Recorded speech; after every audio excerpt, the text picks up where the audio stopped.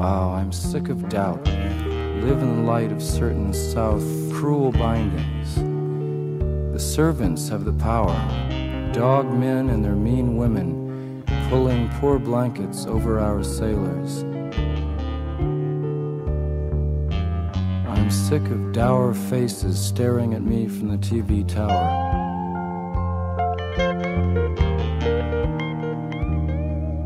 I want roses in my garden bower, dig? Royal babies, rubies must now replace aborted strangers in the mud.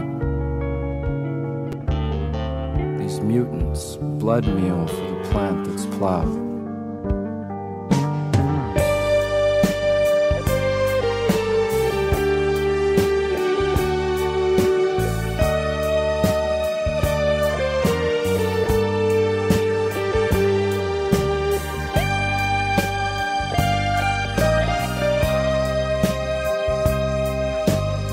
They are waiting to take us into the severed garden.